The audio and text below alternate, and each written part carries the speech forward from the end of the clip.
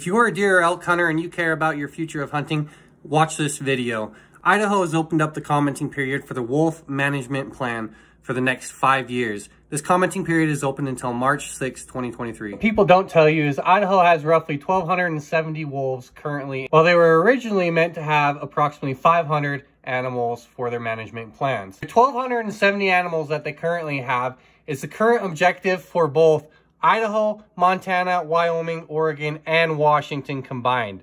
That's 5 states that were supposed to have 1,200 wolves, and they're all in Idaho. This is a problem, folks. If you care about the future of your hunting in Idaho, go read the draft management plan. Make a comment whether you support with concerns, or do not support, and please leave your comments. Attach any supporting documents you have, and submit your feedback to Idaho Fish and Game.